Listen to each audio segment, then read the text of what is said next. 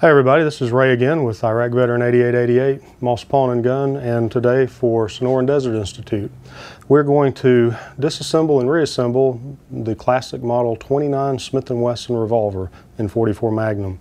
This particular model happens to be one of their classic DX lines. This was a gun that was picked due to its inherent accuracy. It came off the line and was specially hand picked because these will shoot roughly 1.5-inch groups, which is about twice as accurate as the average 29 coming off the line. They, as you can see, this one does not have a rear sight on it. We bought this gun used. Chad actually picked it up recently, and it had a scope mount on it, but we're not too keen on the scope mounts for these things, so we're just going to replace the rear sight on it as soon as we can find one that fits that. Otherwise, we're going to disassemble this gun. The only difference is the rear sight just requires one screw to come out of the top here, and it just slides out with a little T-slot nut that it's got. All right. First thing you're going to want to do is, of course, check it, make sure it's unloaded. Push the thumb latch forward, swing the cylinder out, and check all of the charge holes, and be certain that she's unloaded. Next thing to do is going to be to remove the grip.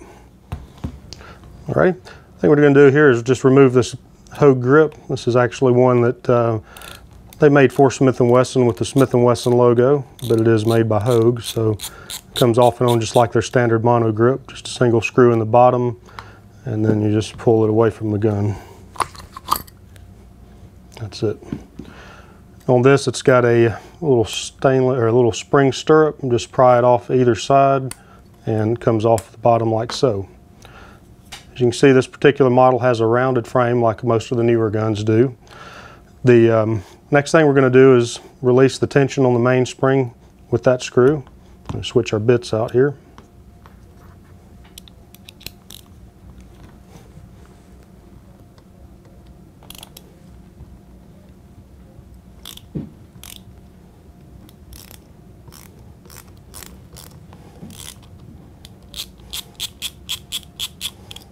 And this is called a strain screw.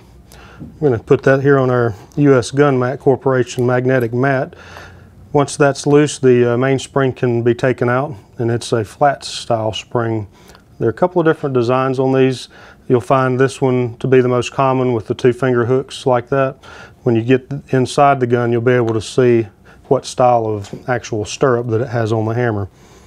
All right, we're going to take the side plate screws out now.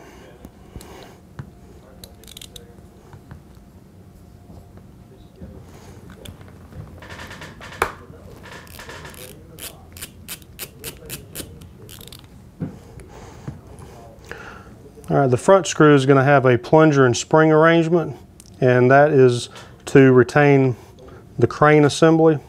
Once that front screw's out, you can push your latch forward, rotate the cylinder and crane assembly out, and then slide that whole unit out. The crane and the cylinder assembly will come apart. We'll set those aside now because later we are going to disassemble that cylinder a little bit farther. The crane is manufactured as one piece, although there are numerous pieces within that. You've got the 2 different shafts and tube assembly, and those are permanently affixed to that as an assembly. So if that's ever damaged, to some degree they can be straightened, but if they're really badly damaged, they have to be replaced. All right, we'll go back to this side and take these other screws out on the side plate. Just put firm downward pressure on these because they can be tight. Definitely don't want to slip and scratch the frame on one of these. Make sure that your bits fit very firmly inside the slots, and about 80% as wide as the head of the screw. You don't necessarily want to go full width because it'll scratch the inside of the hole. So you want that to be just slightly under the width of the screw. All right, to get the side plate off of this, you're going to strike the gun's frame underneath the grip panels where you won't mar it. Get you a nylon hammer or a tool such as this. Hold your thumb over the side plate and then just give the frame a whack.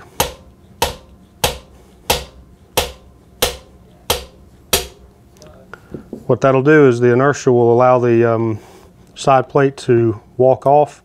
Just lift that up Inspect the underside there to make sure there's no major damage. Once you get that part off, you can see the inner workings of the firearm.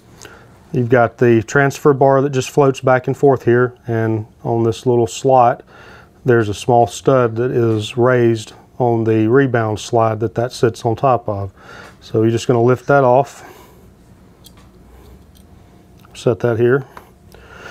Now with that out of the way, you can see when you cycle the gun, you'll have to push the thumb latch to the rear. You can see how it intercepts the back of the hammer.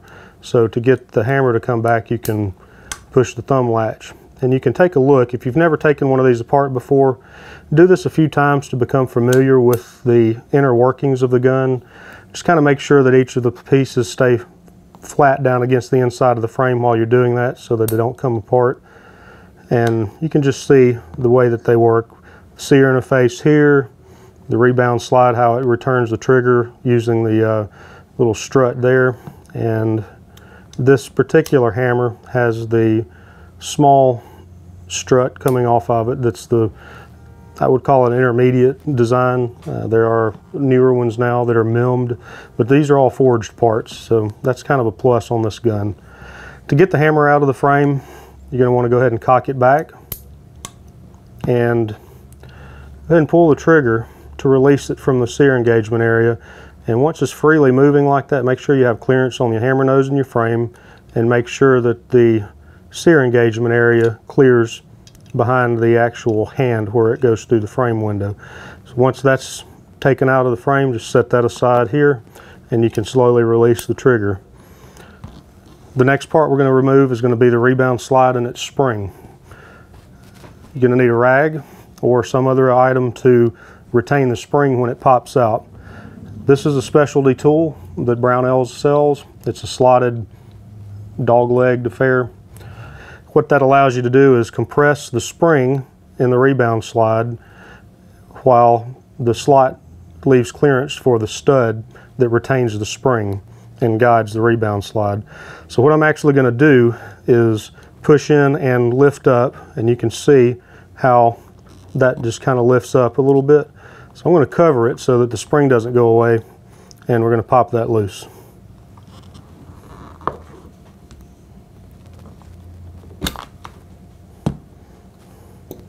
All right, as you can see, that item came right out. You've got the rebound slide spring, and this pin is the over travel stop. That is actually what causes the trigger to stop. So this is something you're going to want to keep up with. You can adjust that length on there if you have different needs. You can leave it out. It doesn't really hurt anything. But these are some of the items that are used to enhance the trigger pull. If you were to want to lighten the trigger pull, you would replace this spring as well as the main spring. Other ways you can lighten the trigger pull is by narrowing the spring slightly on its sides on the main spring. You can even turn and polish the outside diameter of these springs as long as you have a mandrel that fits inside the spring, and you want to sand it at about 45 degrees to the spring, and then polish it thoroughly so you don't have any stress risers if you do that. Once the rebound slide is out, the next thing is going to be to remove the trigger assembly as well as the hand assembly. To do that, you're going to fold the hand back like so, and you can either go ahead and lift the hand out, or you can pick up the whole hand and the trigger assembly as a unit like that. If you're careful, you can get it out as one unit. The main thing you don't want to do is let this snap forward while you're taking it out, because it'll leave a nasty gouge on the recoil shield. It'll be very obvious too. There'll be a nice little shiny scratch mark right there, as you can see, where it would interface with that frame. So be careful with that. On some of these newer triggers, this little shaft that pushes the rebound slide back just slides in there. So if you pick the trigger up, this unit can just fall out. This particular model, it's pinned in place. The newer ones are MILM parts, and they just slip into place. So that's one item that you can easily lose if you're not careful. To get the hand out, you just pull up.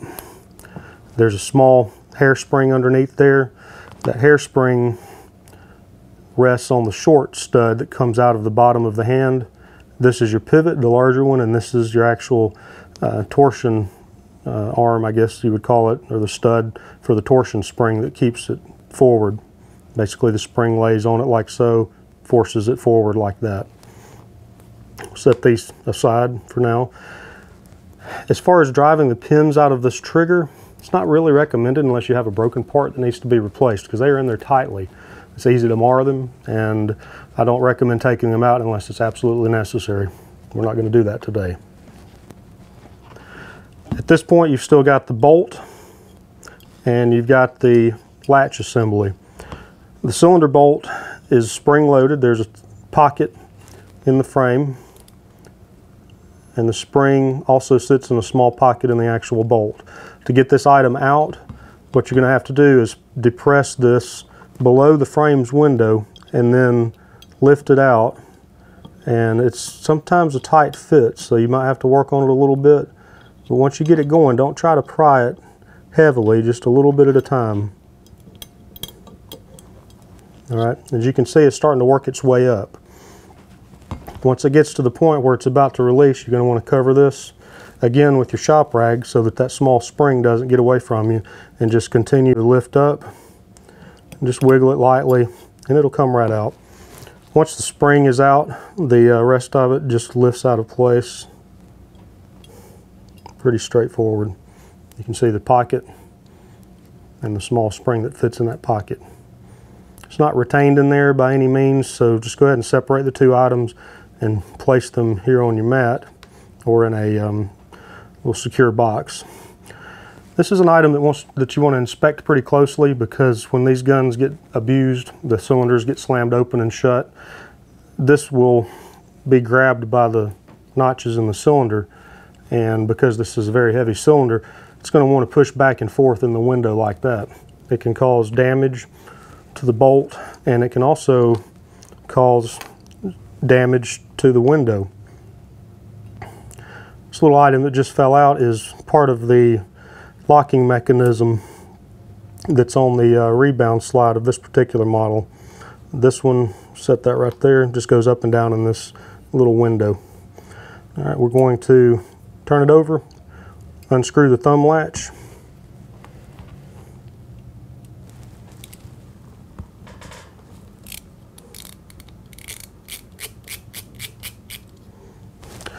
All right, the thumb latch has a nut, and that's just kind of a little hollow slotted nut. Set that aside. The thumb latch itself should just come right off if it's a little bit of a tight fit. This one is. There we go. It came right off. Set that here. The actual thumb latch assembly has a very small plunger and spring that keeps it pushed forward. So what you're going to have to do to get this out is to push it to the rear of the frame and then actually somewhat lift it out, because you need the clearance up in the front here. So you have to do that like so, and then grab this and lift it out. Sometimes a small tool is necessary.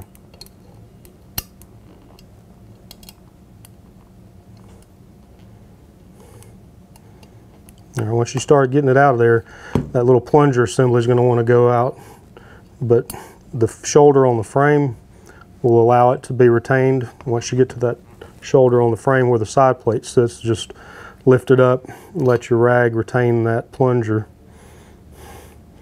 and you can see how tiny that is.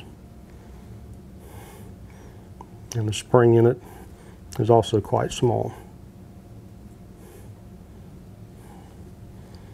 Those items are easily lost, but they're quite necessary for the operation of the gun. So set all these aside. Use your little magnetic parts tray or parts mat like I've got here. These things are great for retaining these small parts. I mean, if you sneeze, it's got enough magnetic tension to keep those parts from flying everywhere, but at the same time, it's not so strongly magnetic that it magnetizes all of your parts. So it's a really nice unit to have. All right, at this point, the only major things that we've still got left on the frame that can be removed, but we generally don't, unless there are repairs necessary. The roll pin in the bottom of the frame that aligns the grips or holds the stirrup on for the hogue. And then you've got the front cylinder latch plunger. You've got a small diameter pin here that's round headed and it's polished to match the rest of the gun. So it's not recommended to drive those out unless you have the absolute perfect punches, and generally a good press is necessary because these are tight. They can easily be damaged if you try punching away at these things. So unless this is damaged, I don't recommend taking that out. If it's really crusty and rusty, first try flushing it out, ultrasonic it, blow it out with air before you disassemble it, because it may not be necessary to do that. And then the front sight. It is also held in the same way by a small diameter hard pin. Again, easily damaged, so unless you're actually needing to change the front sight out, don't take it out. If you just need to replace the front insert, don't take it out. You can still replace that insert with any of the kits that are out there on the market. So no reason to take that front sight blade out unless absolutely necessary. On the hammer of this gun, there are numerous components that can be removed and replaced on the hammer as necessary. It's not something that you generally take apart just to take apart and clean. The hammer nose itself is riveted in place and it can be replaced. It's also got a small spring in it so that the hammer nose has a little bit of room to move back and forth, like so. That should always be freely moving. You should feel some spring tension on it.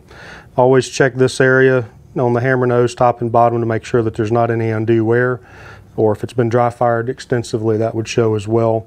And the same thing on the frame. A lot of times on a gun that has had the spring broken on the hammer nose or the top area of the hammer nose, this little hooded area here, you can't really tell it without having one apart, but the inside is notched for the spring right here, and this area on top is rather thin. If these have, say, a hammered strike that hits something that's in between the frame and the hammer nose, it can snap that part off, and what will then happen is the spring will go south and the hammer nose will pivot up higher, and you'll oftentimes see damage to the top of the frame in this location here. That's the first sign of it have at one point or another had a broken hammer nose. The rivets are generally able to be pushed out and reused if you're very careful using the right punch. Otherwise, you can purchase the nose and rivet and spring assemblies as you need them. The other two components that can come out is the stirrup. On this particular hammer, the stirrup is pinned in place.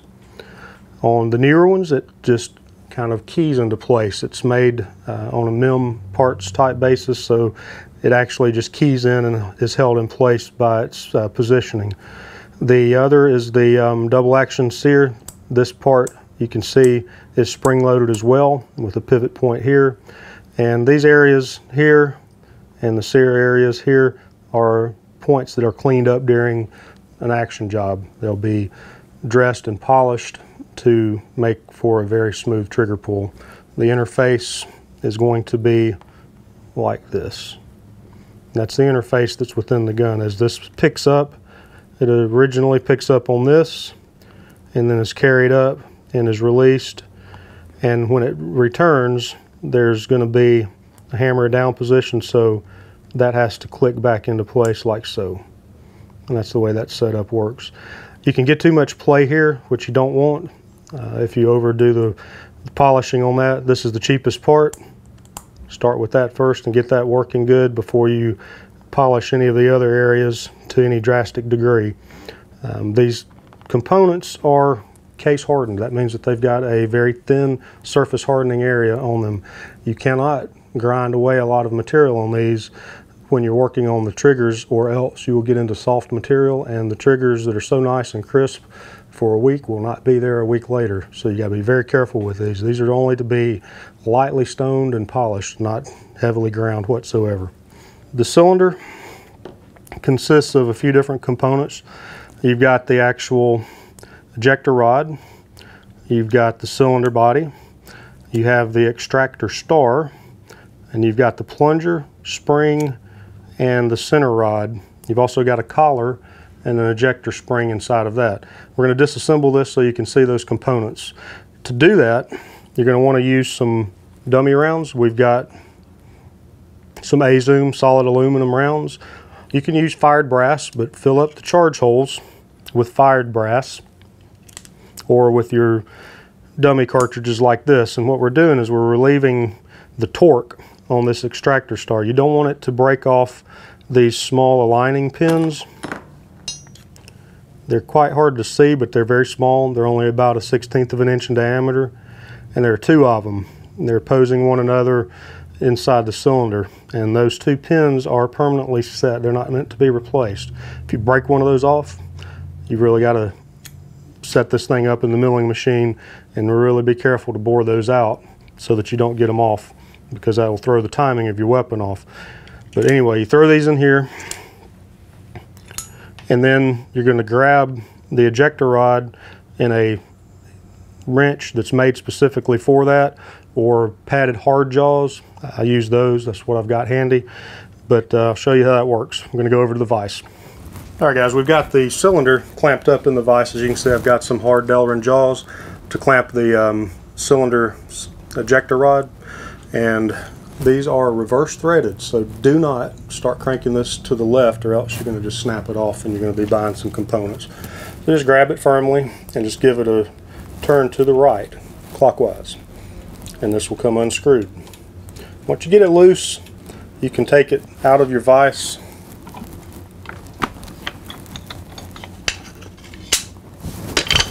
and put your hand against the back of it, and then just continue to loosen it up and take it out.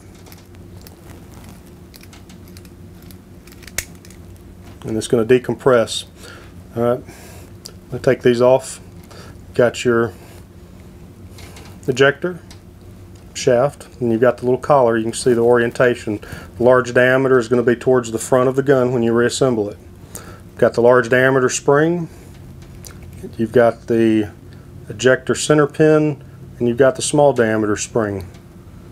There's a small collar or raised boss actually on the center pin, and the spring goes on the long side. Doesn't matter, it's double-ended, so you can put the spring on any direction. And then the short end of it's going to go inside, and that's what protrudes from your ejector star. Alright, I'm going to set these on the mat.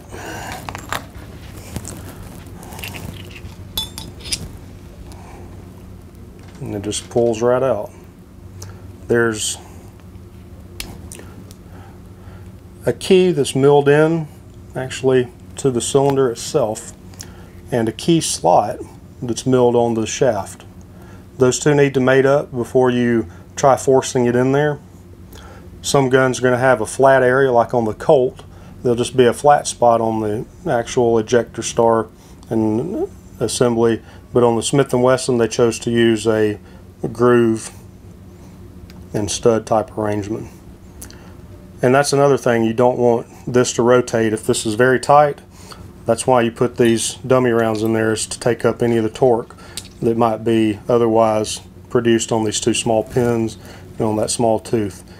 The tighter this is, as long as it's still got movement, the better, because when that does not move inside the cylinder, that means that your timing is going to stay nice and tight. If you've got an extractor star that moves around a lot in the cylinder, you're going to have sloppy timing, and that's part of the item that a lot of people overlook when it comes to timing these, but it's a very critical point. It can be fixed and remedied, but oftentimes when they're real sloppy, it's an expensive process. There's a small collar. Basically, this is one that's pressed into the cylinder permanently, and it's basically a gas ring to cut down on cylinder blast that gets inside, and then those two small alignment studs. And that's it. And the rest of this is a one, although this is a multiple piece assembly, it is not meant to come apart, and it should not come apart. If it's loose, then it needs to be replaced. A couple things on these guns that can be worn with time. One is going to be the amount of cylinder inshake. If you look, if you drop this cylinder inside this frame, there's quite a bit of fore and aft play. Some of that inshake is taken up in a couple of different forms. One is the distance between the extractor star and the end of the crane. This is actually your thrust area where the cylinder goes together.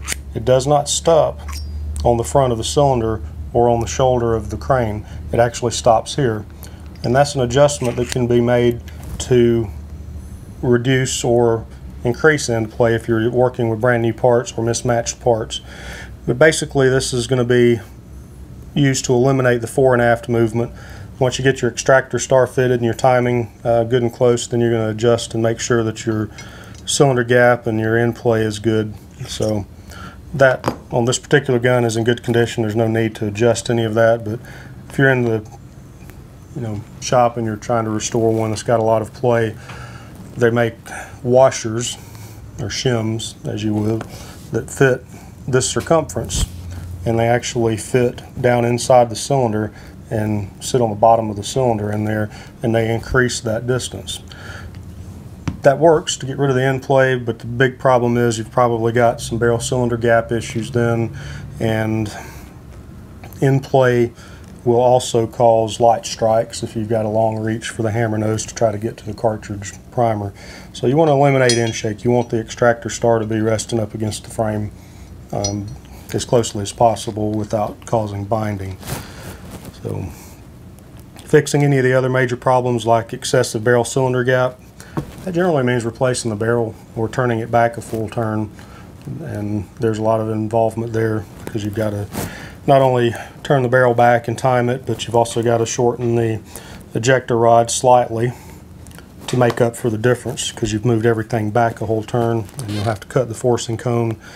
These guns are generally quite durable. They will take a good pounding and not wear out anytime soon.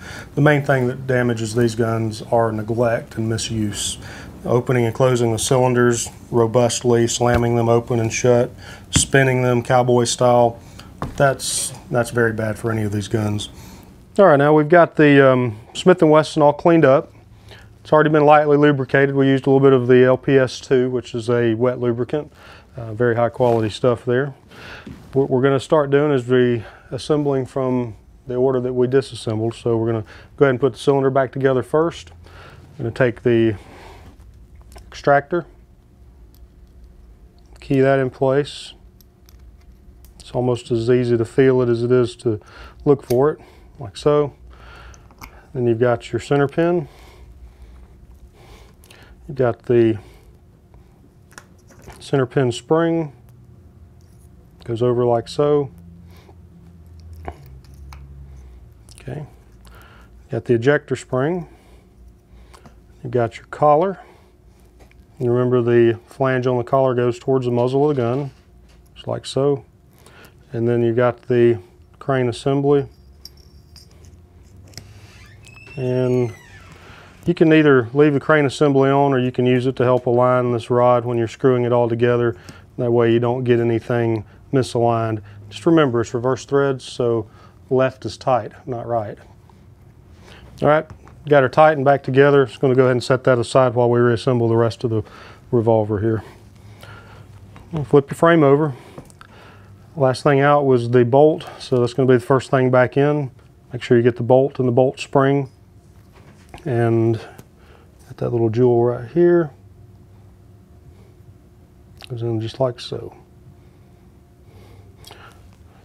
Go ahead and lay it in place like so. Grab yourself a little tool, something you can easily compress that with. I've got this little flat spatula looking thing here that works really good for compressing that little spring. And just kind of compress that into the pocket. And then down into the frame. Take a little finagling, but it'll go in there.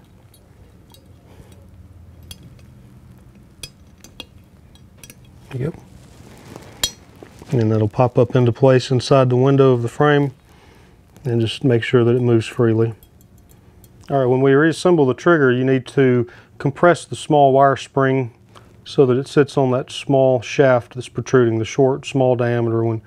Install it to the point where the shaft is starting to protrude through the window, and then take a punch that fits in there very nicely and compress the spring.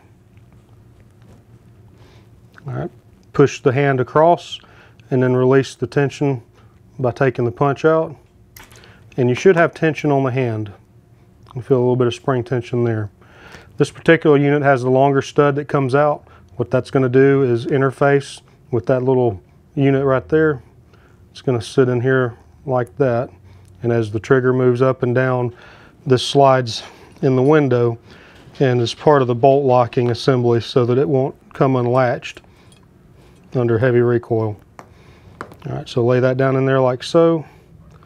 Make sure that the extension is up as high as it'll go. Put the trigger on the pivot, kind of fold the hand back, and then make sure that it's down into the window slot where it's supposed to go. Okay, like that. And then on the underside here, we're going to make sure that the little locking bolt is in the right place. There we go. Everything fell into place, and you can watch it move up and down like so. Okay. Now, the next piece that's going to go in is going to be the rebound slide, the over travel stop, and the rebound slide spring, like this. That's basically the orientation that's all going to go in. And install like so. Make sure the little rounded hole fits correctly on the extension from the trigger.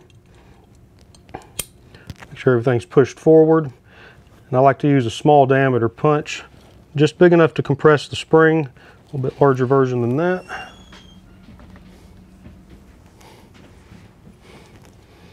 And just compress and push the rebound slide and spring assembly down on the retaining stud, and just actuate it a couple of times freely to make sure that it's moving well.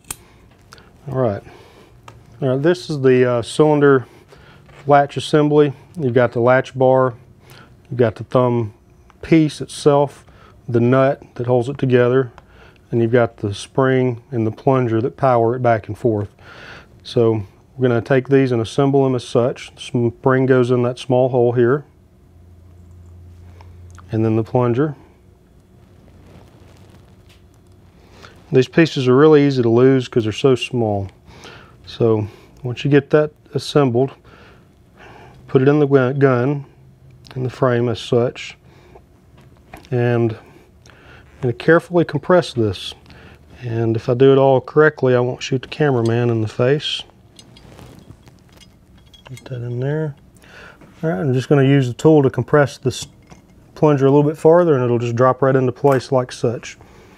All right, and before you actuate it, flip it over, put your thumb piece on,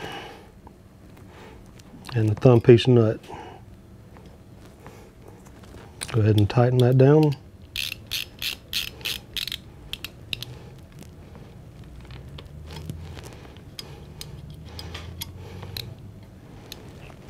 All right, just check it for free function. All right, good to go. Next is going to be your hammer. Make sure that you compress the trigger all the way.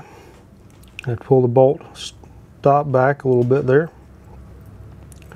And just lay the hammer in place.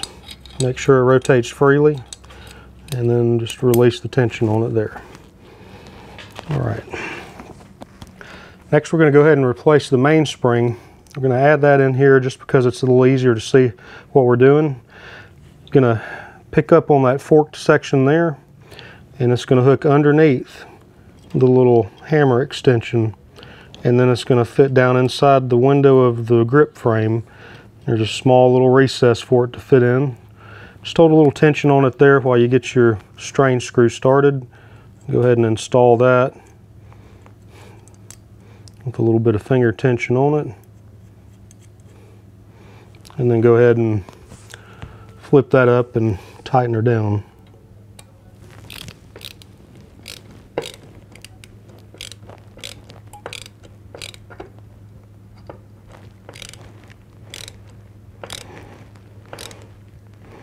Strain screws should be tight all the way against their seat in the frame.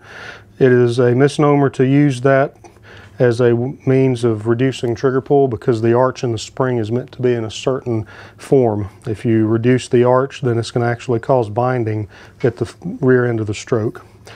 If the spring's a little bit skewed out of place, just give it a tap. It'll slide over in the window there just fine.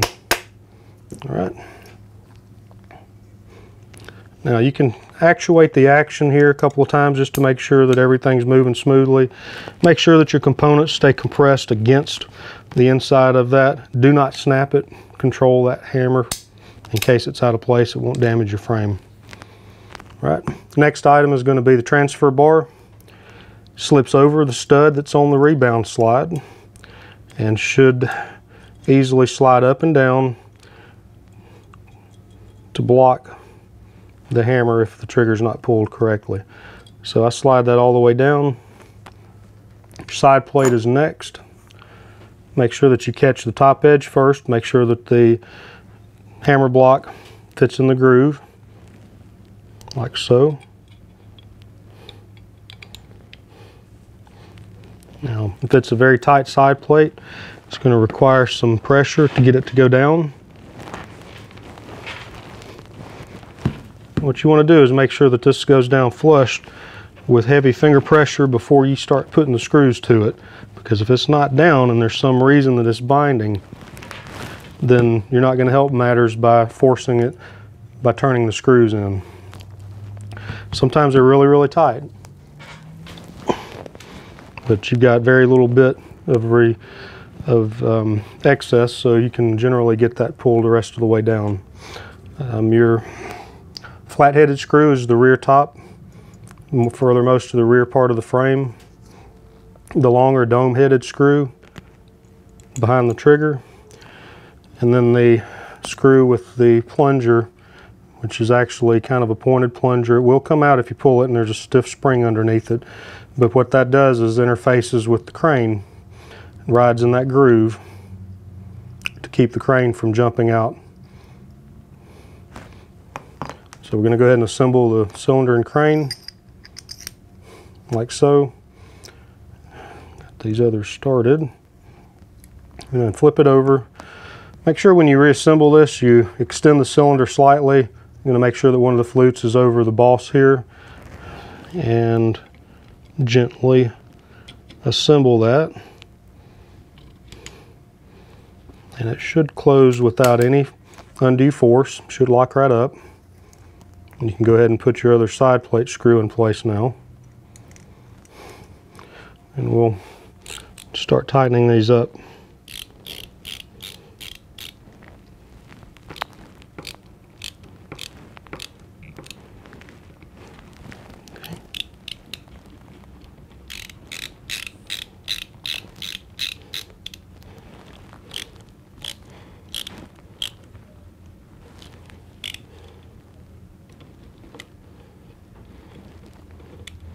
These screws do not have to be torqued super duper tight, but you do want them firm. If the gun's going to be used under severe duty, if it's a life and liberty gun, maybe you're in Alaska hunting with it, or it's a weapon that you chose to carry on a daily basis, you might consider putting some medium strength Loctite on those threads. But it's not generally necessary. Most of these won't shoot loose for a couple of hundred rounds, no matter what kind of abuse. But if they're carried in a holster a lot, it's a good idea to check them regularly. Next thing we're going to do is put the little stirrup back on that holds the hoe grip. Just basically flare that over the spring pin on the grip. A little bit tricky at times because you really got to compress it good.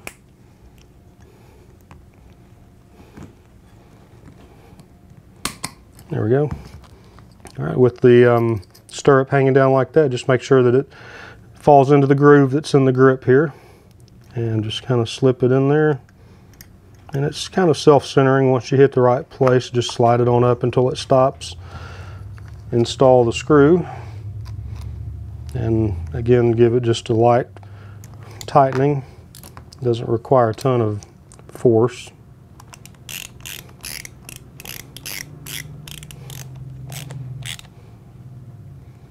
That's it. The only thing we're lacking is a rear sight, which simply enough, you just slide the T-nut in the bottom of this U-shaped slot, and then the retaining screw goes up in the front.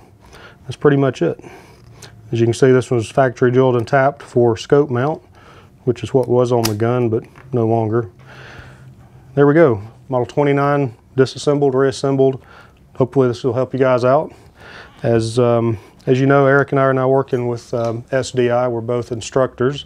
If you guys have any interest in SDI, we offer numerous different courses, gunsmithing, associate's degrees. We also have AR-15 classes, 80% build classes, and a lot of this stuff you can also use if you're a GI and you have GI Bill money. They are fully accredited, and if you guys have any questions at all, feel free to call. The numbers are in the information box below the video here, and if you want to call them, they've got plenty of information for you, reasonably priced classes, and excellent instruction and excellent curriculum. So thanks guys for watching, and see you soon.